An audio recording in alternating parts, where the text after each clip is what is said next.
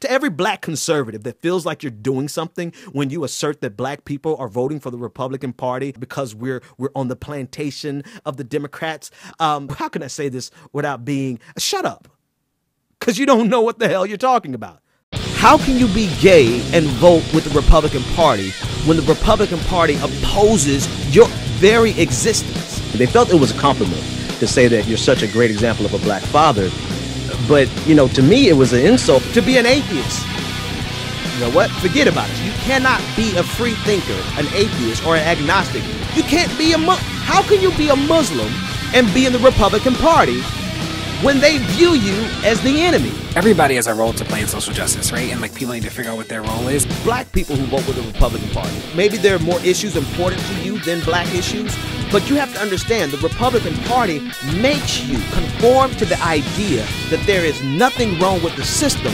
The only thing wrong with the system are the people complaining about it. And so you have to buy into this idea that there's absolutely nothing wrong with America. Everything is fine with America. And if you're black, you just need to pull your pants up. When I was in college in Texas, we had some racial issues on campus. That is a totalitarian view of the world, entirely clueless, pun intended. Stacey Dash, they put her up there to say all black people want is handouts.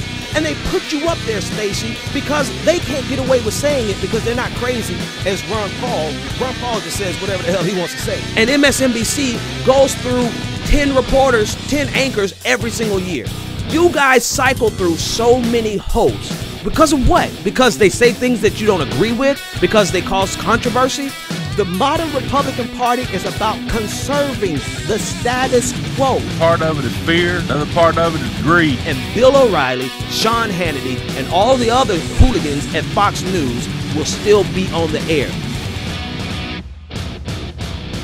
And if the Democratic Party does not get their act together and start being proud to be progressive and start being proud to be a liberal, then we're going to rain fire down on them just like we're going to do the Republican Party. I'm done.